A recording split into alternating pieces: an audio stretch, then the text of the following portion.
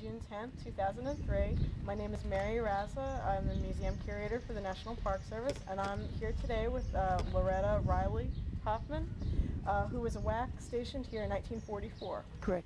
And we are going to do an oral history interview today because she's the only WAC I've ever met, especially stationed here. I have a particular interest in the Women's Army Corps because I do some reenacting in that, and I am very excited to have you here today. I'm excited to be here. We are sitting on the front porch of Barracks 25, which was the home of the Women's Army Corps during their time here in World War II.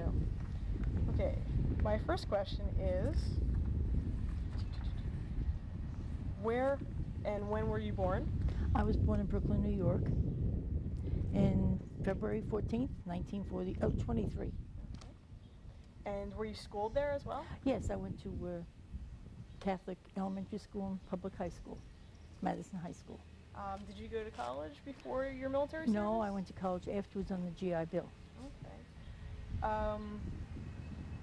Do you have any relatives or friends before you joined up that were in the military? Just cousins who had been drafted and that sort of thing. Did you know much about the Army before you joined it?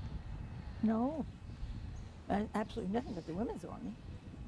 But I really knew nothing about it. My dad was in the Army in World War I, and this was the reason I chose the Army. But other than that, no. Why did you join? There was a war on. If I had been a man, I would have been in, so. What was your reaction of your parents? I was afraid to ask my father, because the way I was brought up, if I had asked him before I was old enough to go in and he said no, that would mean I couldn't go when I was older. So I waited until my 21st birthday. And I went to work, and lunchtime I went down and enlisted and went home and told them. Was he quite shocked? He was thrilled. Oh. I was amazed, because my dad was the old school, you know, and girls stay home and do this, and he was thrilled. Well, that's good.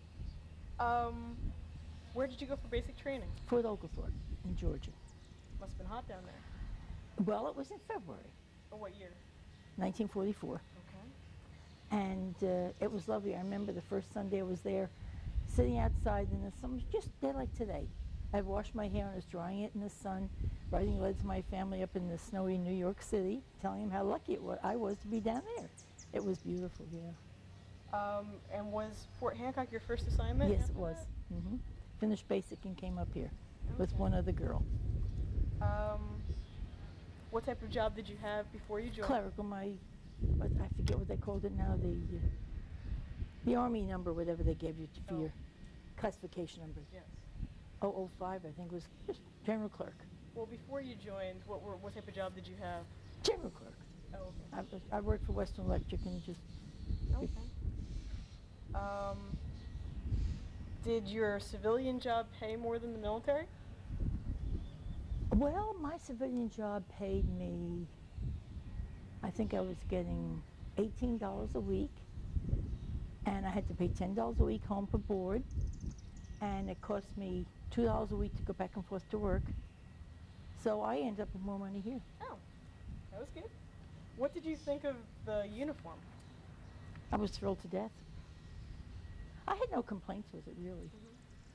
Mm-hmm. Did it fit properly? Mine fit all right. My father complained the first time I went home, tell them to give you smaller shoes, they're too big. And so what, they issued you 2 of each item, 2 shirts? As I recall, there may have been more than 2 shirts. But like your dress uniform, you had 2. Mm-hmm. And I think we had 2 fatigue dresses. And all the underwear, I don't remember how much we were issued. Which was all olive drab? All olive drab rayon, tricot knit rayon, and it got wet and it just dragged. And you got nylons? We did get nylons for going out. Okay. But regularly, would you wear cotton stockings on base? Well, I worked in post headquarters, so I wore nylons. Oh, okay. It had to look nice. Sure. So you worked in that building right next door? Right, yes. Barracks it was 24 very nice going. Was in the rain, it was lovely. Nice and close. You could run in between the raindrops. How was the food? Well, unfortunately, I've had a reputation all my life for saying, where is the food and when do we eat? I had no complaints. Okay, that's good. How did the male soldiers treat you? For the most part, they were great. I think it was very different because everyone had the same idea. We have to go in, there's war on, and we do it the best we can. The only thing I did run into was the one soldier that I was relieving for active duty. He gave me a couple of bad steers on how to handle people, but I learned the hard way. But other than that, I had no problems. And you were allowed to socialize with enlisted men? Oh, not yes, officers. yes, yeah. That's how I met my husband. Which I'll ask you about in a little bit. Did you ever notice any discipline problems with the women? I was never, if there were any, I think they had a tendency to keep them quiet. And I think if you worked in the office like this, the sergeant in charge of the WAC detachment, you were aware of them. But other than that, we didn't hear of any. And you just heard of, you knew that there was one WAC that got pregnant? And One was WAC, removed? I don't even know if she was pregnant, but she was caught necking with a soldier down behind the corporal.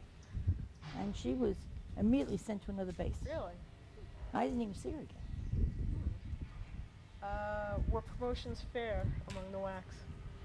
I don't know, because when I was here, I came as a buck private and I left as a buck private. And and to tell the truth, I never expected to be anything but. Great. Because I figured, well, what can I do? You know, I'm not helping to win the war, I'm just here. If they need me, I'm here to do it. Did you get any medical care while you were here? Yes, I did. Do you think that they were a good doctor? Oh, they were fine, yeah.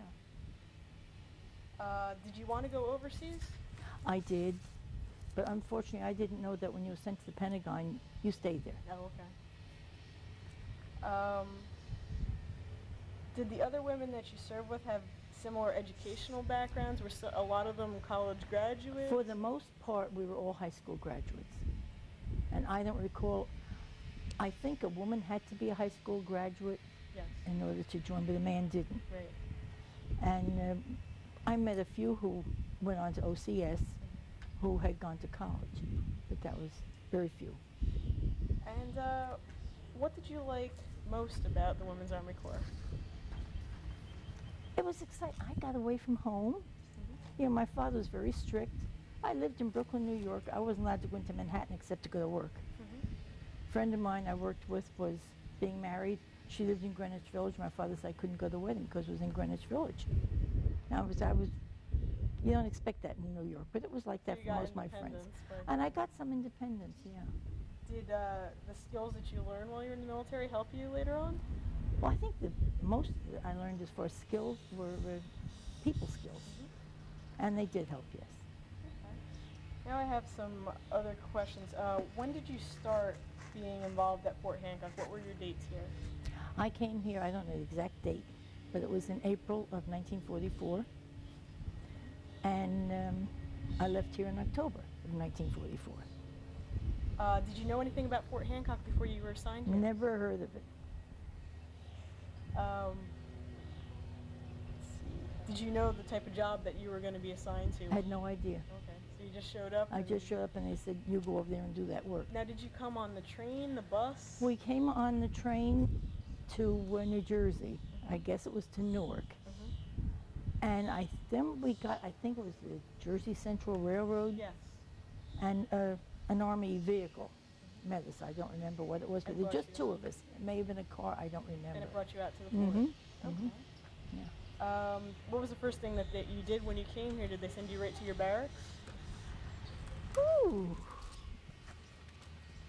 I think so, yes, because as I recall, it was at night. It was dark, and I didn't even know what it looked like until the next day. And the next day I was given my assignment. What was your rank while you were here was private first Private. class? No, private. Oh, private, okay. And the unit or department you worked for was the headquarters? I worked for Special Services, and that was housed in the headquarters building.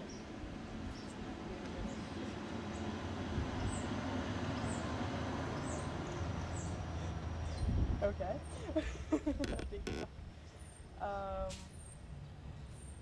Were there ever alerts of potential enemy attacks while you were here? Not that we know of.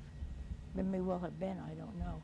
I do remember, if I could just throw something in, I wasn't here, but while my husband was here, he said that there was a soldier on guard duty on the beach, and he lost a foot. His foot froze, and they didn't have the equipment to keep in contact the way they do now. Right. And he stayed there until his time was up and he lost his foot. Oh, okay. When you were working, did you work with both civilians and military? Yes. The civilians were mostly from the Red Cross. And in fact, my husband was also affiliated with Special Services. He was a motion picture projectionist. And we worked with the setting up shows to come to the base. And it was it really was interesting. Things I had no idea existed. Were you here when Judy Garland performed here? No, I wasn't. You missed that. Yeah. So your typical day was you got up and... It was just really like any other day. You get up and you have your breakfast, and we had exercises in the morning, and you go to work and you have lunch and you go back to work and you're finished at the end at 5 o'clock. And then after you came home, you ate and then would be able to relax in the game room? Yeah, we had a nice sized day room, and we just sit and relax, and some of them played cards. I didn't, because I didn't know how. I never learned. And we sat and talked and wrote letters. Okay. Did you go to the service club, the theater, the dances? Well, I went to the theater because I got a job working in the theater. I started as an usher, and I liked it because I got paid at night. It was separate and apart from your military job. And then I became the cashier, and then I became the manager. And as manager, I got like $5 a night, so it was good. Okay. Did you go to dances out here? No. Any sporting? I don't know if they. No. Yeah. Well, see, for one thing, they had a boat they called the Q boat. And every weekend I could go home, unless I, for some reason, was on duty. But we'd get the boat right down here, wherever it would be, I don't know, over that way, I don't take your word for it, and take us into the Battery in Manhattan, and get on the subway and go visit my family and come back Sunday night. Okay. So I was very lucky. So you didn't really spend much time here on weekends at all? No, I didn't. Did you ever go to church services out here? Or was that because you were home? I was home, yeah. I did go into the chapel, and it was very, very small, as I recall. It seemed to me they had two, and one was smaller, the other was smaller. Right, that's right. Did you ever go to the beach while you were here? No, I didn't even own a bathing suit when I was here. Did you ever see any servants or minorities while you were here? Nope. And you know, I felt terrible later when I realized I didn't even notice the fact that there were no black women with us. You just grew up in an atmosphere where that's the way it was. And later when I began to realize what was going on in the world, I felt so guilty. Was this a fun or boring place to be working? Well, when you're 21, everything's fun. I really enjoyed it. Did anything especially humorous occur while you were here? Oh, I can't think of anything offhand. One thing, I wasn't here, but my husband was telling me Edgar Bergen came. And Edgar Bergen came in to entertain the troops, and he acted as if the world was here to wait on him. He said to my husband, who was a very independent thinker, "Sergeant, get my bags." And my husband said, "I'm not your maid, your butler, you go get them yourself." The other thing I wanted to ask was, how did you meet your husband? In Special Services office. The first day I was here, I met him. And he scared the death out of me. He was a big man. And he was just very deep. He talked and you heard him coming, you know. But he was really very nice, and I guess that's why I enjoyed Fort Hancock. Because after the show, because he was running the movies, we would get on an Army bus and go into Highlands to a diner that was there and have something to eat and come back on the bus when it came back. So you were here for 6 months, and then you were reassigned to the Pentagon, Yes. but you were able to keep in touch with Oh them yeah, we via kept in letters? touch, yeah. And then you're married after the war? Yes, we were married in 1946. Then I have some specific questions I'd like to ask while we take a walk into the barracks. And so you want to cut this right now, and you want to You just hold sit on that to in me? your pocket if you like. Yeah, The mic, yeah. You want to? Oh, I have, and thank you. I'm a little apprehensive on the steps. Okay. Well, that's understandable. Thank you. You want to just hold on to that? You can just stick it in your pocket if you like. You're welcome. Well, that was good. I practiced with my dad. I don't feel old until I go to move. I was looking in here before and nothing seemed familiar. It's okay, it's bright enough. We're good. Okay. Let's just go over here.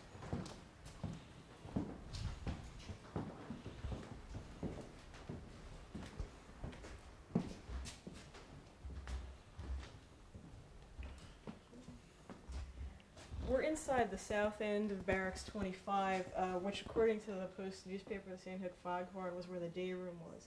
It's been chopped up into offices since then. But this would, do you remember coming in the day room? And I've been trying to orient myself. And of course, with all the partitions that have been put up, nothing looks familiar.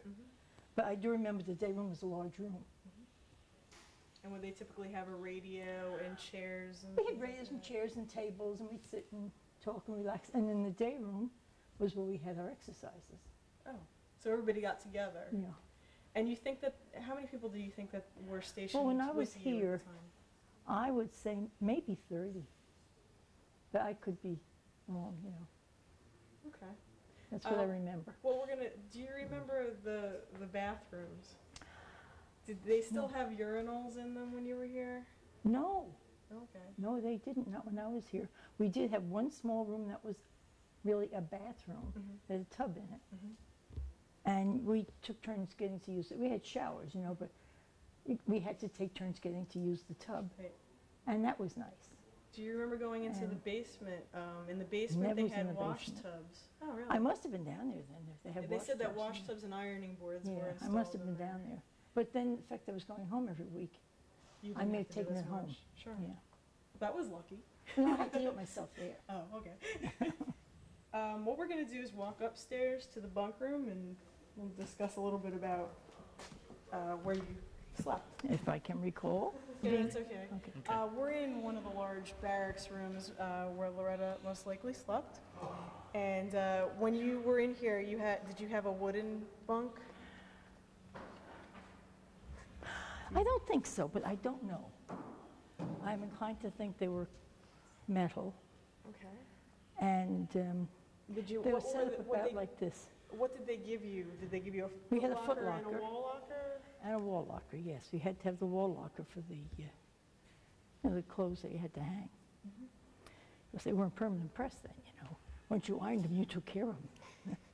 So you think that most of the members that you were stationed with would have been in one side, or maybe? One side or the other, yeah. Did the officer probably had a private room? Oh, yeah. Oh, and do you think the sergeants also had private rooms? I think they did downstairs. So the room was not crowded then? Oh, no, it was very nice. As I recall, I was like the third or fourth one from the wall, So you think you're in the middle or against? in the middle. Oh, okay. Did they sleep head to toe, or was it heads on one side? Do I you think it was remember? pretty much this, everybody facing east or whatever. Not for any specific reason, but we all slept in the same direction. Because when the beds were made, they had to be uniform. Right. So all the heads were, And when you left for the weekend, did you have to do anything special with your bunk? well, just make it up and make sure it was clean and, you know. Okay. Do you have anything else that you would like to say while we're No, in here? I feel so terrible I can remember so little, but it's, how many years ago?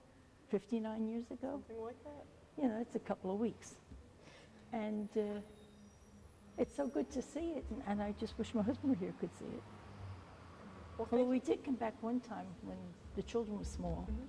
and we got up to the main gate, and they said, well, you can't go unless you have a pass or whatever.